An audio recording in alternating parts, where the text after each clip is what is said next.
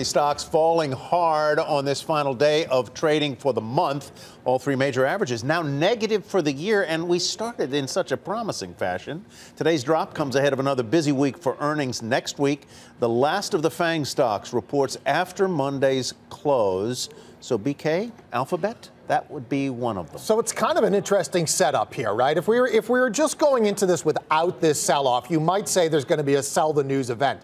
I actually think you could have the reverse here. We've had quite a drop in Google. We know that that Facebook's ads weren't horrible. Of course, their revenue wasn't what they wanted. So if you're thinking there's a duopoly in digital ads, Alphabet is one to buy. And I also happen to think that sometime next week, there's going to be opportunity to buy this market as monetary stimulus comes in. And again, what have been people buying all year?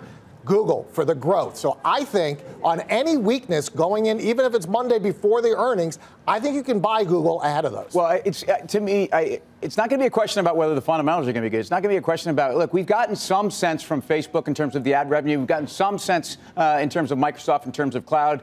Look, if the site's revenue, which I think is probably going to, with tough comps, going to come in better than expected, and think about the holiday traffic we had, I think it's a very important time. I think for Google also, there's a driver with the change in leadership.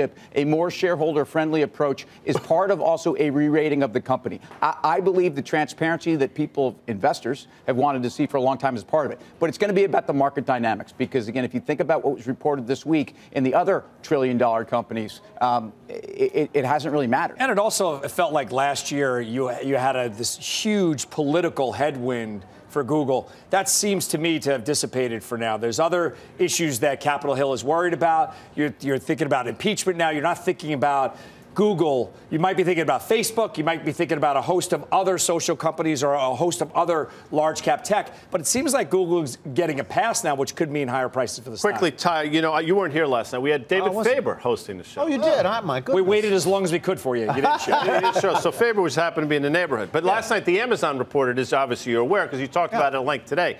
And we talked about it. Steve talked about this last night. Tim talked about it.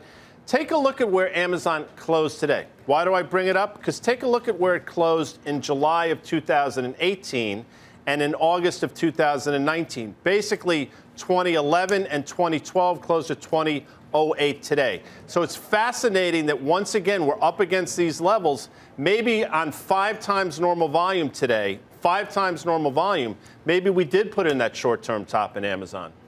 All right, we're going to take a quick break because we've got a market flash in the biotech sector from Meg Terrell. Hi, Meg. Hey, Tyler. We're looking at shares of Aimmune Therapeutics. They are up in the after hours as the FDA is approving its peanut allergy treatment.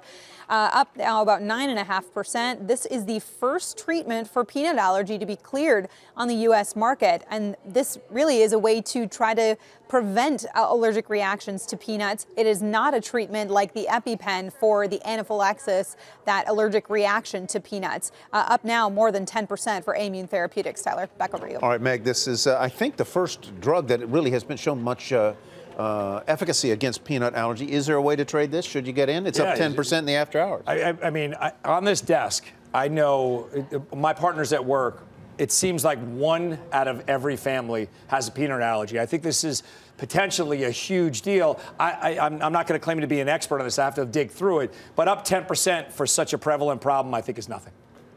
Any other thoughts there? On I'm sorry, BK. Well, it's up 11% for something that has such a huge addressable market. It was what Steve's saying. I think there's either something that we're missing or the market is just asleep on this because it seems like a massive market for this drug.